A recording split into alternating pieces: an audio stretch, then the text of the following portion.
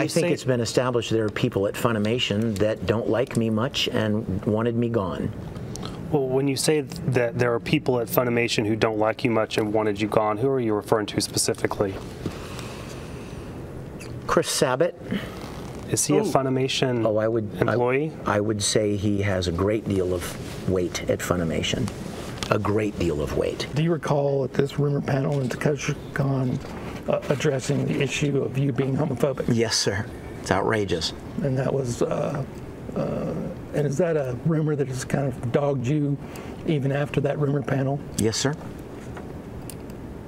And is that rumor that you're homophobic, does that hurt your professional reputation? If you slide over, it reads, Vic also reveals that he encouraged Britt and her friends to attack Kosfu and 4chan about these stories, and that he set up a PayPal account which demanded video proof of Vic being drunk in exchange for $100. That ring a bell? Yes, sir.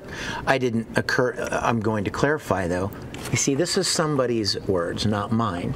I didn't encourage someone to attack anybody. Okay. I will tell you what happened, if I may, Sean. Sure.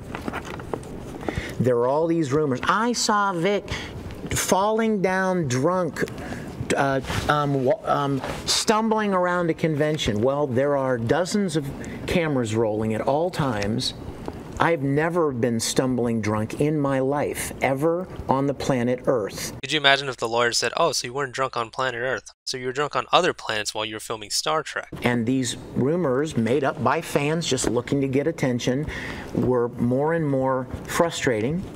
And so I told one of my friends, why don't we set up a PayPal, and anyone who can provide video evidence of me stumbling around drunk at a convention, I'll give them $100.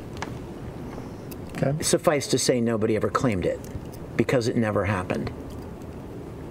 All right, and during this rumor panel, did you encourage people to go on sites and tell everybody that they were wrong about you? I encouraged people that were my friends and supporters to be supportive. And have you had, between the TeposhiCon panel and the January 19th discussion you had with the Risen Bowl Rangers, have you ever done that in between in the last 9 years? Not that I recall. Actually, I kind of got used to it after a while. You know, the first time it happened, I tried to address it, and then I just kind of came to terms with the fact that there are people out there who are going to say what they want to say from the anonymity and you know, and safety of their laptops at home, and I can't do anything about it. So I just stopped addressing it. And what would you say are the rumors that have kind of persisted? Well, this is one of the biggest ones, that I'm homophobic. Although there's not 1 ounce of evidence. No, I would challenge anyone to provide any public comment or attitude or anything that ever proves that I've been rude or cruel or hateful or mean or ever made a homophobic remark. I have several friends that are gay. There are many friends of mine that worked on my Star Trek production who are gay. I attended a transsexual friend's wedding. Do you recognize Exhibit 14 as the tweet you sent out on January 20th, 2019? Yes, sir. This was the first response that I made 4 days after the, I mean, based on the date, 4 days after the social media thing began. And this is the tweet that you put out after, the day after you had the discussion on the Risen Bull Rangers website about encouraging people to go out and talk about you in positive light. I don't remember the dates. Again, I was in quite a distressed place at this point, and I don't remember when. I wasn't going to respond. As I said just a minute ago, I had kind of gotten to the point where, you know what, don't encourage it, don't respond. And so for the first several days, I didn't respond. And then this was the first public response.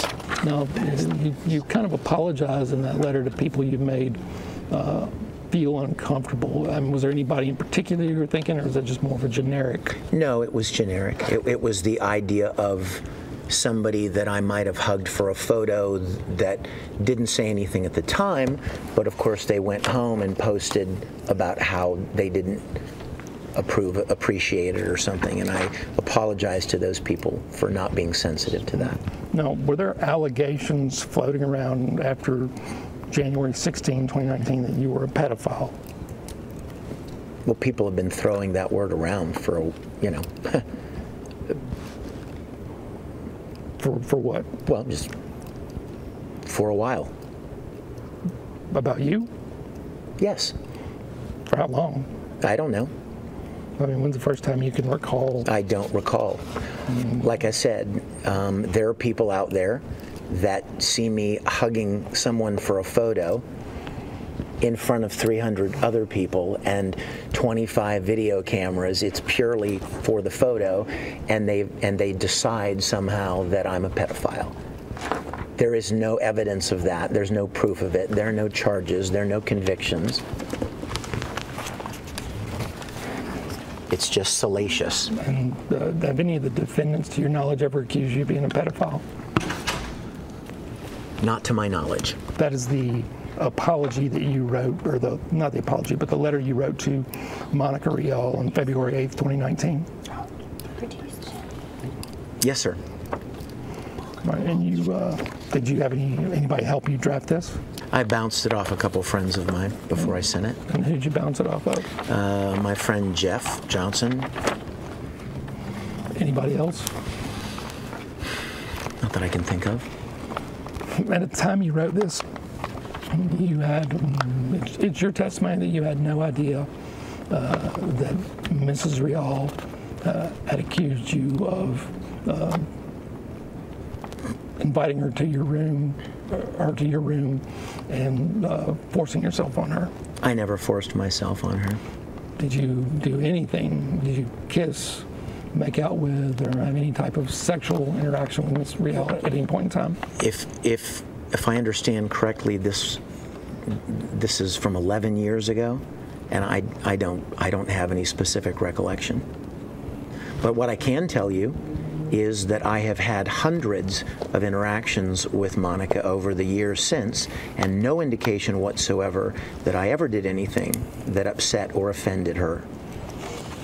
Has she ever been in your hotel room in the last 8 years? Sir, we've done dozens of conventions together. We have been friends, and I don't know any specific times, but I wouldn't be surprised if that were the case. Right. I'm going to object as non-responsive. Let me see if I can. I wouldn't be surprised if she were, because we've done many, many, many events together. As you sit here today, since in the last 8 years, can you identify any time that you recall Mrs. Rial being alone with you in your hotel room? Is she married now, Mrs. Rial? Non-responsive. I'm just saying I believe it's Miss Rial. No, I don't recall any specific events, specific times. And you don't actually have a specific recollection of her ever being in your room? Not specifically, no. Okay.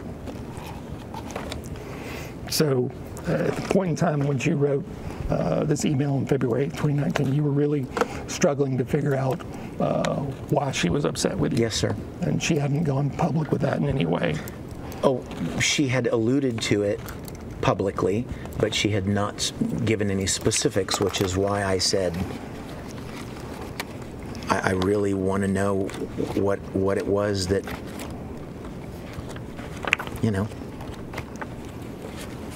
I am embarrassed to say that I honestly don't know. I hope you will share it with me so that I may sincerely apologize.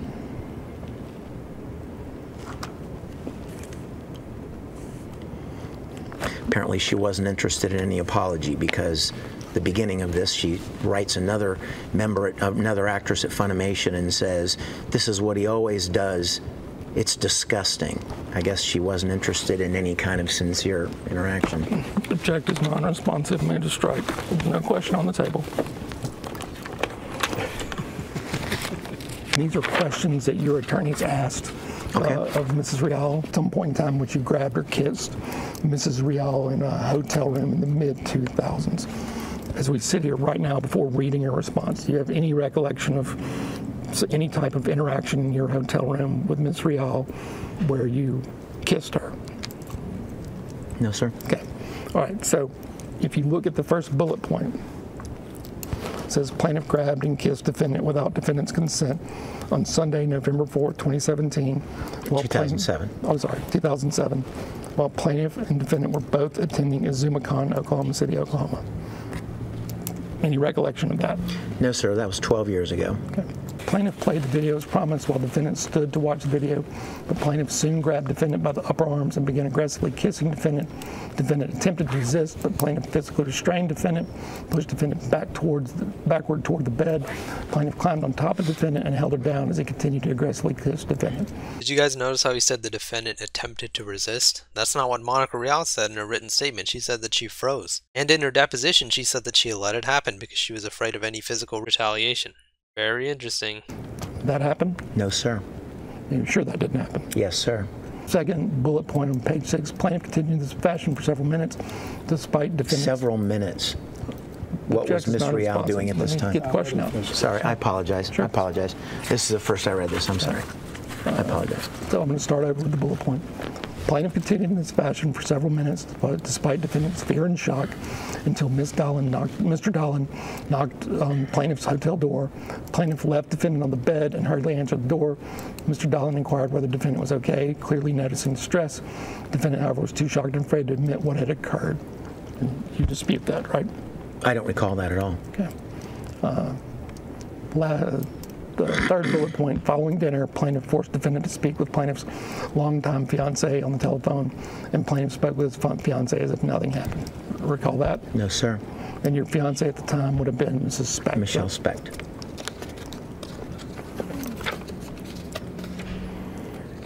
Now, prior to today, have you seen that description from Ms. Rial in any... I'm sorry, say that again, sir. Prior to today, have you seen or heard that description from Ms. Rial online or anywhere? I know of the story that she posted online back when she originally posted it, but there are more details here than there were in her original story. Like, I don't believe on the online story she didn't say anything about when or where. She didn't say anything about Stan Dallin. She didn't say anything about putting her on the phone. By the way, I just don't even understand a lot of it. So, have you ever grabbed Ms. Rial's hair and pulled it back and whispered into her ears before? Whispered what? I don't know. Neither do I. I'm not asking for what you whispered. I'm asking. Well, you asked if I did. I don't recall whispering anything. Do you recall grabbing her by the back of the hair and pulling her hair? I recall doing that not in a violent or hurtful way, but in a playful way. Miss Rial used to be a hairdresser. She's always kind of changing her hairstyles over the years and coloring cool colors, and I always used to comment on how much I loved her hair or her new hairstyle. It's really disingenuous to use the term pulling hair, too, because it just has a connotation of being somehow violent, and it was never that. But you did put your hands on her and pull her hair. Yes, sir. And you've done that more than once? I did not pull her hair. And again, we were friends. It was all in casual interaction. And I was never, if she had ever told me, please don't do that again, I wouldn't have ever done it again. And is that something you've done with other women in the past, where you pull their hair just playfully as part of just who you are? Objection form. I would definitely say it has probably happened before in playful interaction with people, but not very often.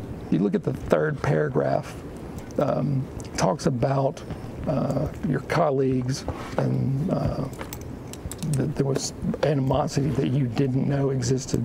Who are you referencing there? Who are your colleagues? I'm referencing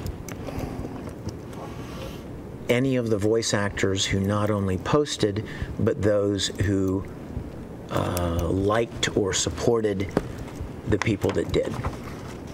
People that for the last 15 years of my work at Funimation have seen me in the hallways and even worked with me in productions and been nothing but friendly and kind and jovial, and I never had any idea that there was any animosity. Anybody you can specifically identify? Well, I'm sure you can find them by who posted, who liked the tweets. But nobody, as we sit here today, off the top of your head.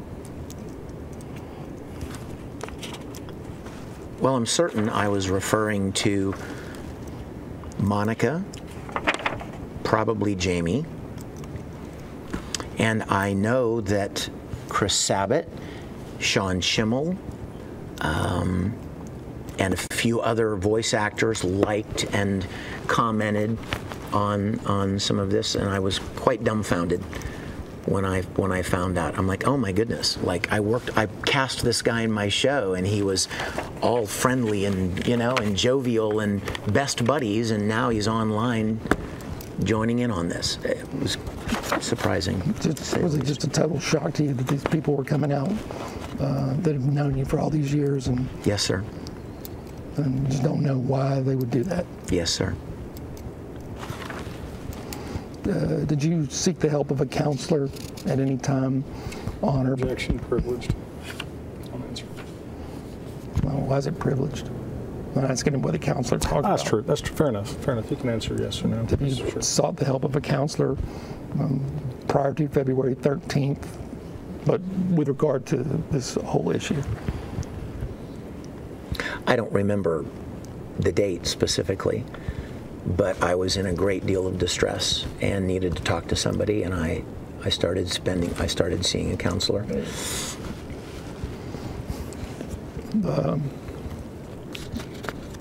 So February 13th,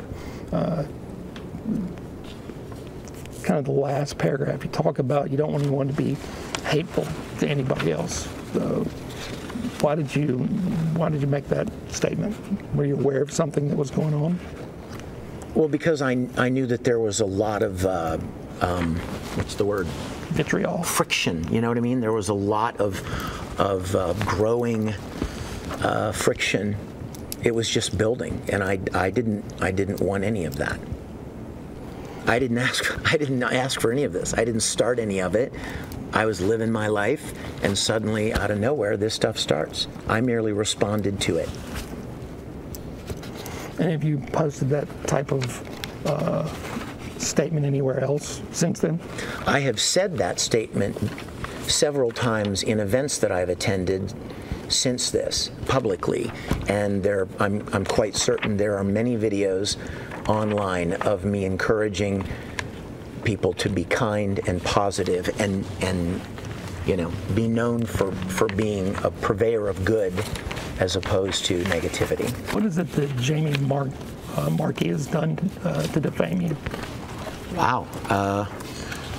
Well, apart from mischaracterizing a very casual, brief interaction in public and the lobby at Funimation, she publicly posted that and then went on to say that she wanted my head on a stake and wanted my balls in a sling, and has posted many, many extremely vitriolic comments. And how is that defamatory? Because she's a voice actress in my industry, and people will tend to give her more credence because they think, oh, well, she knows him. She must, her words must carry more weight than some fan, some miscellaneous fan out there. So, what was it exactly that she mischaracterized? Or took out of context? She mischaracterized. my memory of the event with Jamie was that I had come in to record one day at Funimation, and I was in the lobby, and she was there, and she had just changed her hair somehow. She was wearing it differently, or she had cut it somehow, probably as far away as I am from Casey. And she said, "Hey, hon," and I'm like, "Oh my gosh, I love your hair." And she's like, "I know, I just got it." And I walked around the counter, and I was kind of standing there, kind of flipping it, and like, "Oh my gosh, it's really beautiful. I love it."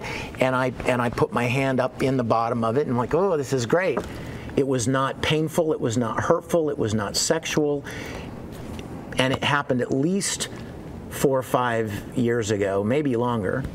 And if I may say, I saw Jamie in the lobby at Funimation in January of this year, literally a week to 10 days before this social media thing started. And she's like, "Hey, hon," and went over and hugged her and said hello. She and I have had, as far as I've known, a very casual, friendly relationship for many, many years. And I was astounded. And the account online is that you pulled her hair? And that I pulled her hair, and that I whispered something sexual in her ear, which absolutely is not true.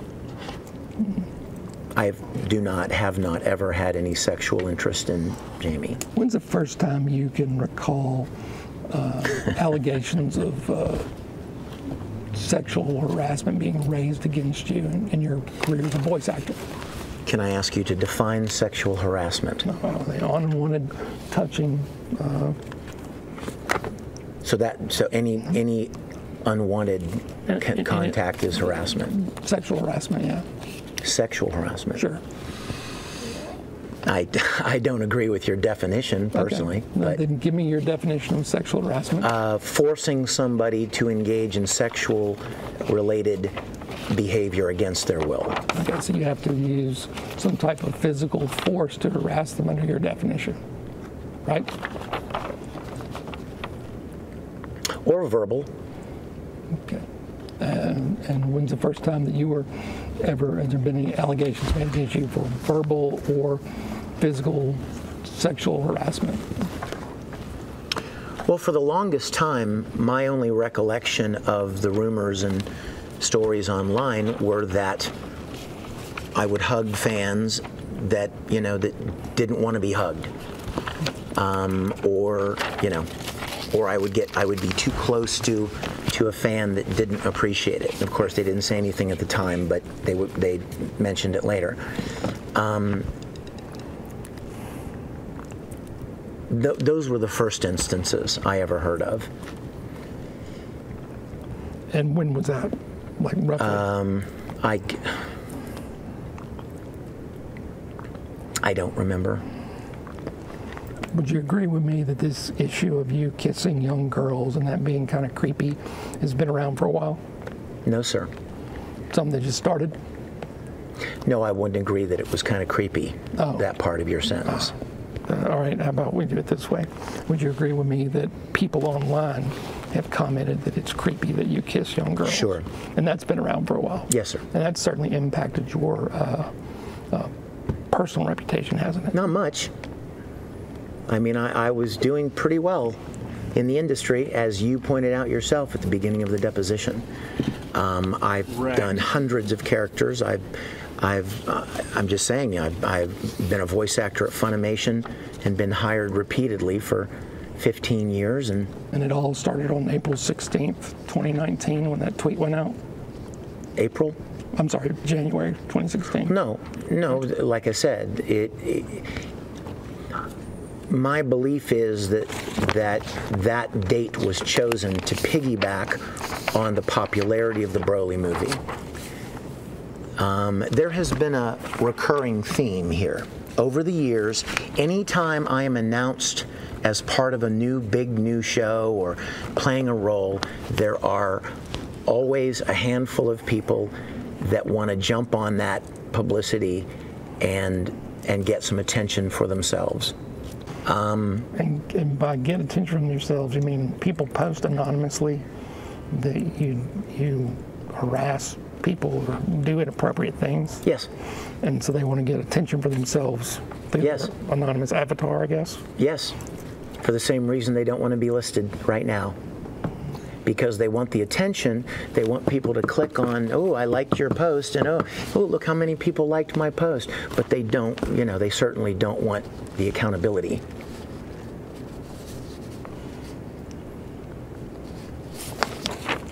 And whenever any supporters have been pressed for any evidence or substance, well, a friend told me that they heard from a friend who saw a friend who said that they heard at a convention 4 years ago, etc., etc. And so the people that have come out and actively accuse you of things, you've sued. I'm sorry? The people that have come out with evidence and said, this is my testimony and this is what happened, you've sued them. What evidence would that be? Objection non-responsive. Isn't it true that well, let me back it up. Your complaint is that people don't offer evidence, right? They just say things anonymously. Fair? Some people. All right. And some people actually come out, use their name, and make statements about things that you've done that they think are inappropriate, right? Yes. And you've sued at least two of them, two women that allege that you did inappropriate things to them, correct? Yes. All right. You haven't sued any of the magazines or online articles that wrote articles using all these anonymous names, have you? Not yet. You're planning on doing that? Possibly. You would agree with me that if you don't sue those magazines, your reputation is still going to be damaged because you'll never... Oh, I would say my reputation has been irreparably damaged. And because of those Correct. articles, correct? No, sir, because of everything. All of it. It's a cumulative thing. Didn't you use like the term you used? Death by 1,000 cuts, What is it that you allege that Funimation did to harm you or to defame you?